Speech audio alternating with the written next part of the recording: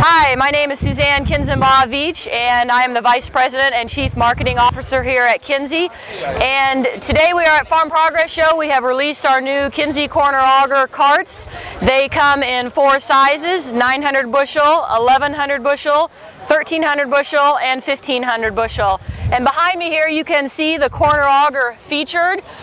One of the key features of this corner auger is it is a dual auger, which of course helps with getting the grain out of the bottom of the tank inside. And then it also has a pivot feature. It pivots 10 degrees forward or back for very precise unloading into the grain trailer. And then it also has the adjustable spouts.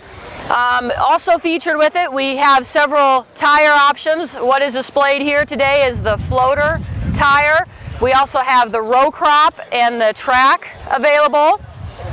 And then one other thing you might notice about it is the aesthetics of it. We wanted this to have a very modern look, so you'll see we've got new styling that we have released with it as well.